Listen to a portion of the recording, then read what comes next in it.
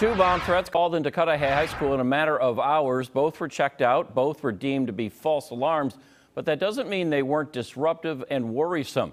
Jason Calvi joining us live tonight with the online messages that led to the schools sending the kids home. Jason?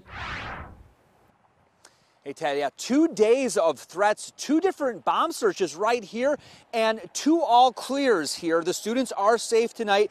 Police here in Cudahy say no one's been taken into custody yet, and they're not sure if it's one or multiple people behind these threats. Bomb-sniffing dogs found no dangers here at Cudahy High School.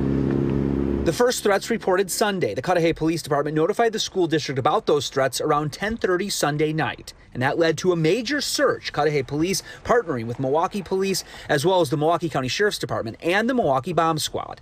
By 4 a.m. Monday, police gave the all clear, no threat. But then new threats came in. At 10 a.m., families started alerting school and district administrators that individual students were getting threats like this one. Get ready, it's set to blow in 2 hours. Cudahy High School shut down at 11 a.m. Police again searched the building. Once again, they and bomb-sniffing dogs found no threats. The school district of Cudahy put out a statement saying these events have tied up community resources and have caused unnecessary angst for families, students, and staff.